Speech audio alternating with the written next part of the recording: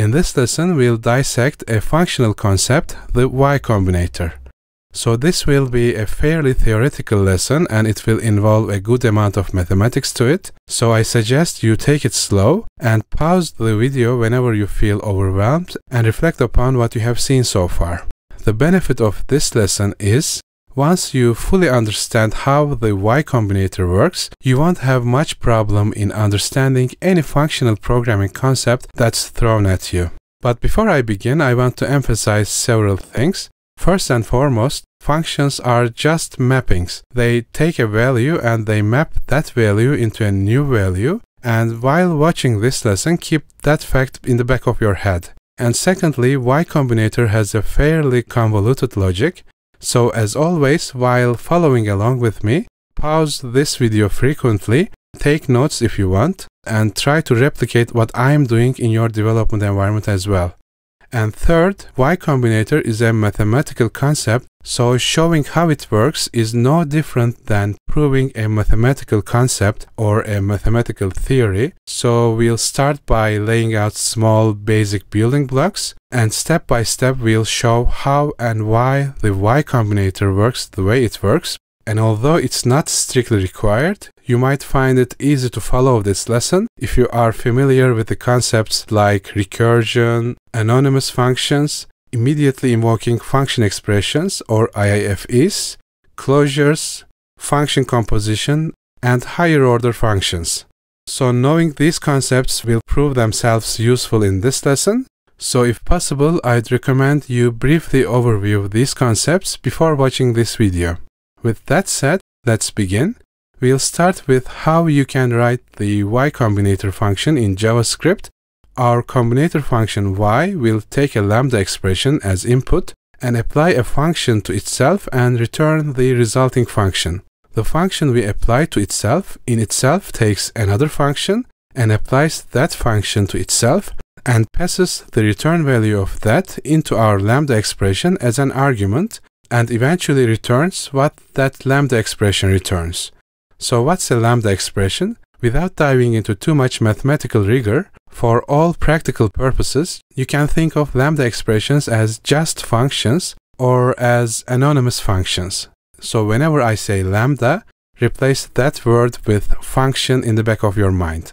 And if that's the first time you are looking at this Y Combinator equation, it may look a little difficult to decipher. So just bear with me, I will dissect it and explain how it works piece by piece. So what makes the Y Combinator so special?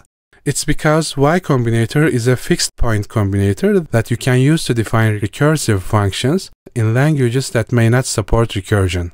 But what is a fixed point combinator, you may ask? This Wikipedia article pretty much sums it up, but it might be too much information to look at all at once, so I'll try to simplify it here. But for that we will need some extra definitions. So Y Combinator is a fixed point combinator. But what is a combinator in the first place? Well, a combinator is just a special function that takes a function as an argument. Formally speaking, it's a function with no free variables in it. But informally, you can think of a combinator as a function that puts together, that is to say combines, pieces of programming logic to form a more advanced or a higher order logic. But what the heck is a fixed point? Well, the fixed point of a function is a mapping to itself. So if C is a fixed point of function f, then fc will be equal to C. So visually speaking, fixed points of a function will be the intersection of that function with the identity function. Y Combinator, being a fixed point combinator, will return the fixed point of any function when you apply it to the function. I don't know you, but this looks pretty much like recursion to me. We are recursively applying a function to itself as you see here, and that's why Y Combinator can be used to formally define recursion as we'll see shortly.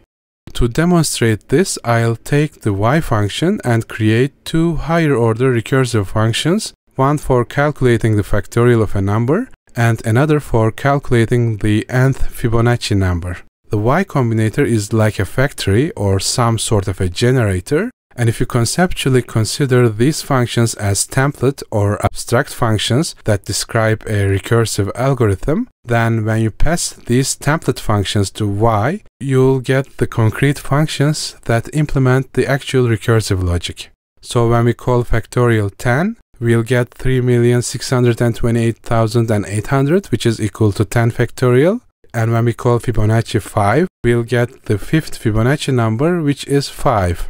And that's all because of the equation y of f equals f of y of f holds true. But why is that so? To show that the equation is indeed true, it will be easier to use the function's lambda notations. So when written in lambda form, this equation will turn into this, where lambda represents a function and this dot operator means function application. So this is equivalent to this.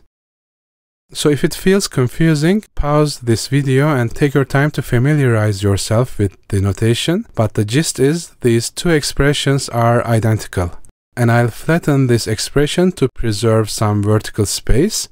And now let's pass your y function a parameter g, similar to how we generated the concrete factorial and Fibonacci functions out of fact and fib functions by passing them to y before. So the equivalent expression will be this, taking this entire expression and applying g to its right-hand side. And that would mean take this part and replace f with g wherever you see f, which mathematically is called a beta reduction in lambda calculus. Now this in itself is an expression and we can do the same beta reduction again, taking this and replacing wherever we see x with this expression. So each of these x's will be these expressions, so let's do the replacement. Well, actually everything you see inside this parentheses here is yg, and you can realize that it's true if you look at this second line here, which also completes our proof that y of f is equal to f of y of f. So let's try to come to a similar conclusion using JavaScript as well. But before that, we'll have to examine a few building blocks, which I'll call lemmas. Our first lemma is a JavaScript function can take a primitive value like a number or a boolean or a date time and return another function. To exemplify this, let's have a power function that takes a number and returns a function that calculates the nth power of that number. It might be clearer to see if we write this in expanded notation like this. So we can, for example, create a 2 to the power function by calling power with 2. And we can call 2 to the power on any number to raise 2 to the power of that number. So 2 to the power 3 will return 8 as expected. Our second lemma takes this one step further, and it says a JavaScript function can take a function and return another function, which is also called higher order functions. To demonstrate this, let's have a simple square function that does exactly what you think it does. It takes a number and returns the square of that number. So let's have a log result function that takes any function and returns a function that takes a number and logs the result of the function applied to that number. And again, it might be easier to visualize it when we use this extended notation like this. So we can create a print square function that will be log result square, and when we call print square 10, it will log the square of 10, which is 100 as expected. And here comes our third and final lemma, which is actually a lambda calculus phenomenon. F of n is equivalent to the lambda form of f, which is x goes to f of x applied to n. In simple terms, this means that you can replace a function reference with its anonymous function representation and vice versa, and the outcome will be the same, which is nothing surprising, but it's useful to keep that in mind as well. And as a concrete example, square 4 is equivalent to executing a function that takes an argument and passes that argument to square, which is the lambda form of square, and then passing 4 as an argument to that combination like this. So when we run it, we'll get 2/16 logged to the console as expected. So after introducing these building blocks, let's do something practical and write a recursive factorial function. And when we call factorial 6, for example, we'll get 720, which is the factorial of 6. Now let's assume that a function is not allowed to call itself directly. So if we cannot call a function within itself, how can we do recursive logic? Well, we can pass a function as an argument and call that function instead, like this. So it's almost the same logic, but instead of calling factorial, we'll be calling f, and since f assumes two parameters, we'll add a second argument to here, giving f to itself as a parameter as well. But how are we going to provide this f, if you ask? Well, since factorial is a reference to a function, it's basically a variable. There is no reason we cannot pass it as an argument to this function as well. Sure, it is weird and it's arguably useless, but it will still work, as we'll see. So when we call factorial 6, we'll again get 720 as expected. I know that's a little convoluted, but I have a point, so bear with me for a while. Also, I'll slightly modify this function to make it fit better to functional paradigms. So instead of the function taking two arguments, we'll have a function that takes a function and returns a function with a lesser degree of freedom like this. So these two expressions work similarly, and as an exercise you can try to prove it yourself, but intuitively it should be easy to see, I guess. So instead of calling factorial 6, we'll call factorial of 6 like this, which will again give 720 when executed as expected. So we are applying the same function onto itself, and by lemma 3 we can replace this with its equivalent lambda expressions, as we'll see shortly. But before that, let's look at something interesting. I'll copy my original factorial function here and name it factorial oric.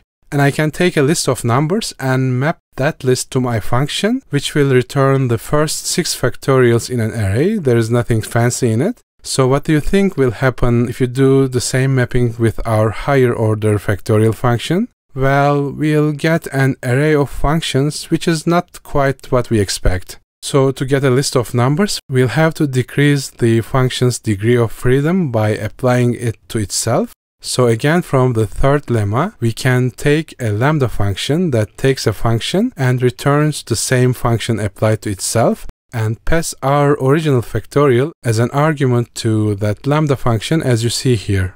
So the outcome of this expression will be the same as this doubly applied factorial that you see here. And since the new function accepts a number and returns another number, we can map it over a list of numbers and get a list of factorial numbers in return. So let's do that. And yep, we now have the list of factorials of the first 6 numbers. So now let's create our fact function, which will be our factorial template, if you will.